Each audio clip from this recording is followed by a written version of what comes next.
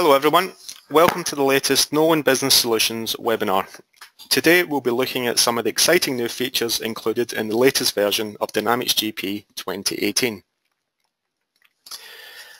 The topics covered will range across a number of subject areas, and these are system administration, sorting options, document attachments, payment options, and then finally workflows.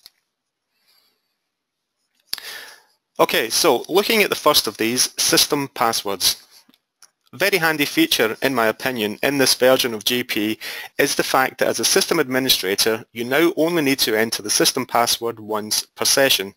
So, even if you exit a security window and re-enter another one, you only have to enter the password once. Let me show you what I mean. So I'm going to log into Dynamics GP 2018, as I say.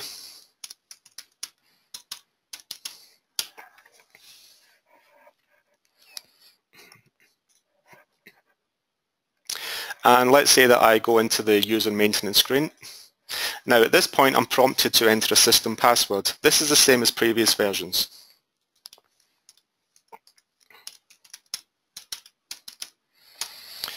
So I've entered the password. I now have access to the user setup screen. Now, assuming I've done my work in this window, I come out of there and let's say I go into another security window, user security, you will notice that I don't get prompted for the password at this point. In previous versions, you would have to enter the password time and time again. So, a very useful feature for system administrators. Okay, moving on. Passwords have also been introduced to your smart list in GP 2018. How often have you created a smart list favourite and made it available to other users only for it to be amended or removed at a crucial time, perhaps just prior to month end or year end? Well, now the layout of the smart list can be password protected, meaning that only trusted users have the ability to amend a smart list.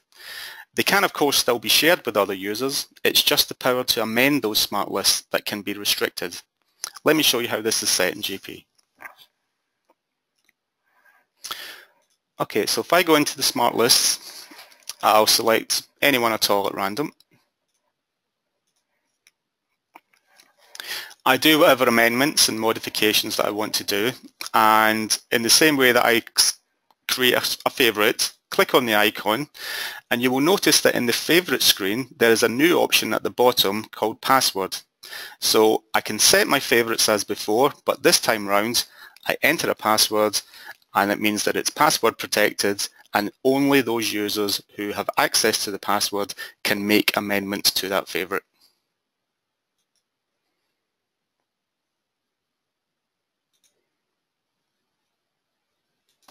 Okay, sorting options. In receivables management, there are now an additional 2 sorting options available, and these are document amount, and that's the original document amount, and amount remaining, and that's the current outstanding unapplied amount.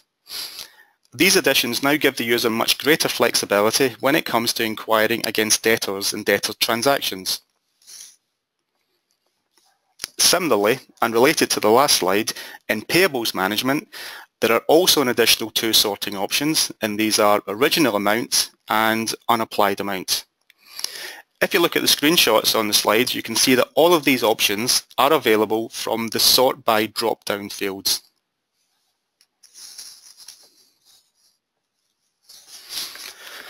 Okay, so the next category we're going to look at is document attachments. As you probably know, the ability to attach documents is not new in Dynamics GP. The facility has been around for a number of years, but in this latest version, the functionality has now been extended to receivables transactions entry, general ledger journal entry, and asset general information. For anyone who's unfamiliar with document attachments, let's take a look at the receivables entry window and see how document attachments work.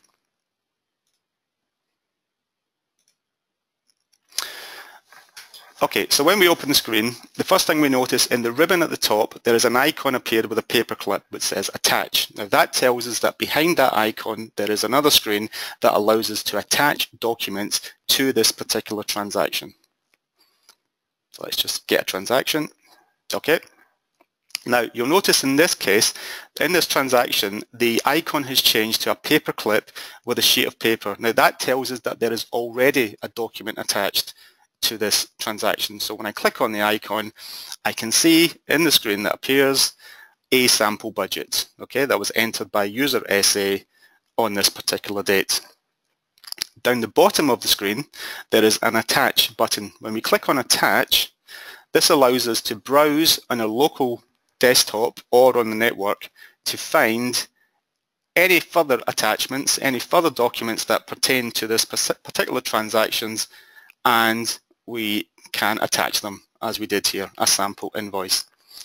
Within document attachments, we can attach Excel files, Word documents, PDFs, XML files, all the major file attachments. And obviously when we go back into the screen at any time, we can click on preview and we can view those document attachments.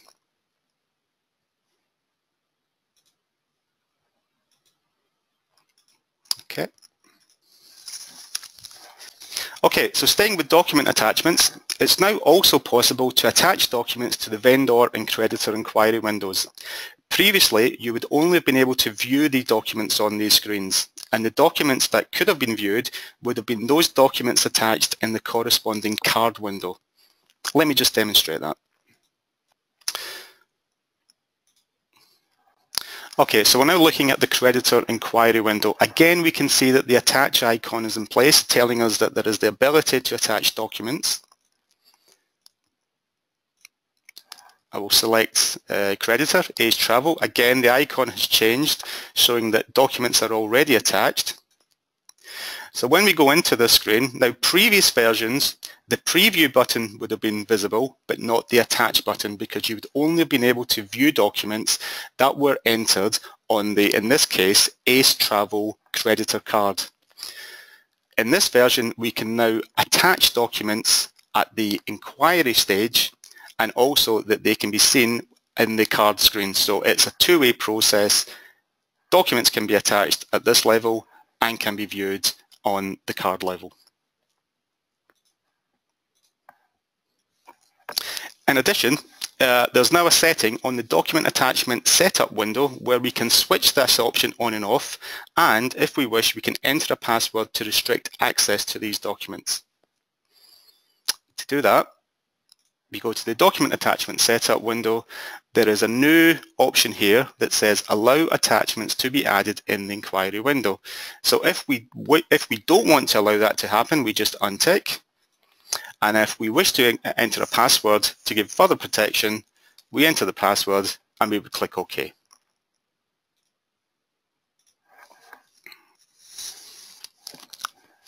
Okay, so let's move on to the next category, which is payments.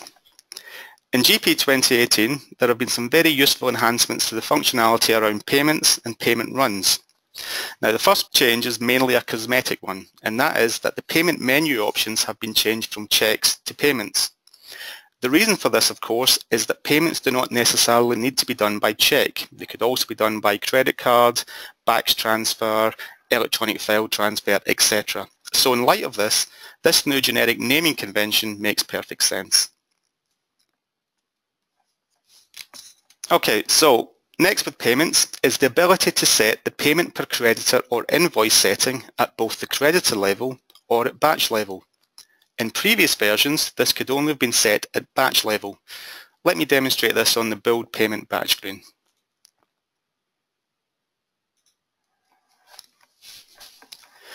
So if we look at this setting here, one payment per, previously there would only have been two options here, and it would have been one payment per creditor or invoice, and these would have been global settings for all the creditors contained within the batch. There's now a third option that says use vendor option, and what that means is if this setting is selected on the screen, GP, rather than applying the global setting, will go to the vendor cards and look at the setting against them. So if we go to, let's look at our creditor cards, and if we go to the options screen against the creditor, we can see that again there is a new setting, one payment per. By default, it will be set to creditor, but we have the option if we wish to set it to invoice. And we do this on a vendor by vendor basis. So in this case, if Ace Travel 01 was included in the payment batch and the setting was set to invoice, it would pick up that setting and for that creditor create one payment per invoice. Doesn't necessarily have to be the same setting for all creditors.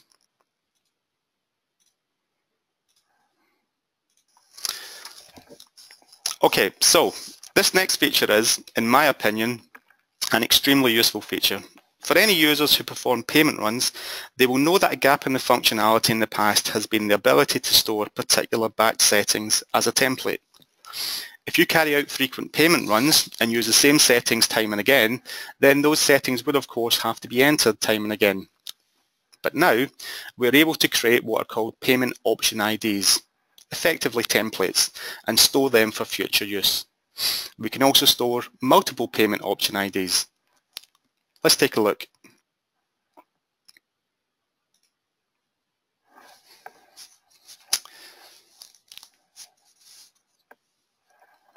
Okay, the new setting, payment option ID. Now when we drill into this field, we can see that there are a couple that I've set up previously. So let's say all creditors with a priority of 1 to 2.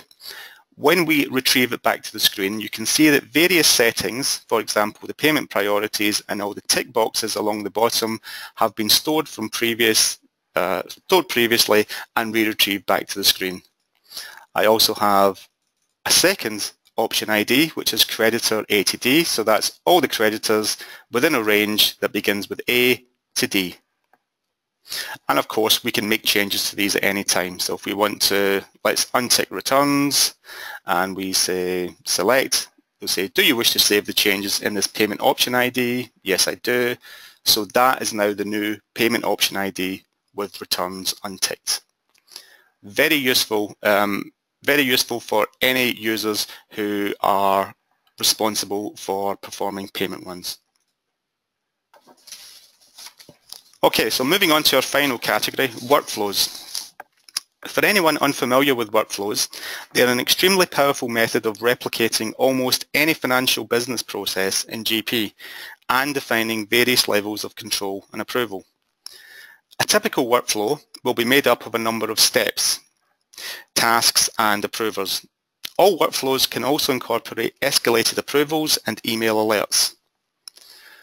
The new workflows introduced to Dynamics GP in 2018 are receivings entry transaction, purchasing invoicing transactions, and general ledger account entry. I'll be focusing on the workflow around GL account entry.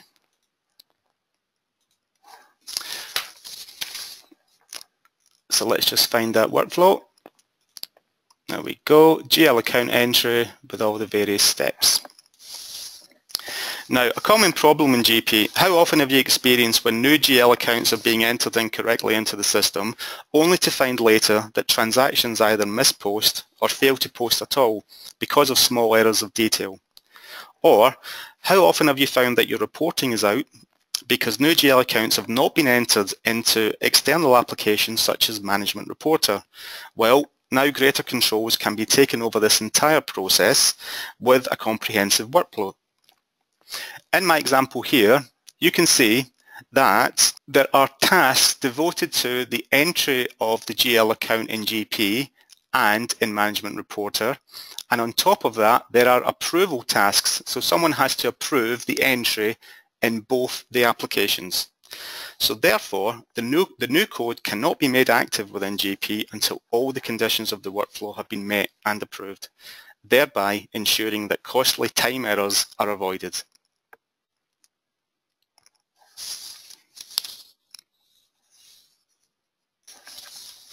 Okay, and finally on workflows, there's now a facility for copying often repeated workflow steps. Previously, the user would have been forced to re-enter the same or similar steps time and time again. But now, with the introduction of the copy button in the ribbon against each step, this removes a lot of the effort involved in this process. So, for example, take this step here. If I wanted to recreate that step, I would just click on copy. I would get this screen here. it would ask me to rename the copy, and I even get the option of including the sub-steps if I wish. So I can copy all those steps that sit below it in the hierarchy. Okay, so that completes this brief overview of the many new features of Microsoft Dynamics GP 2018. I do hope that some of these features have been of some interest to you. If you have any questions or require further information on any of these or on further new features, please contact your account manager in the first instance and we'll be happy to oblige. Many thanks for your time today, and I hope you all have a great day. Goodbye for now.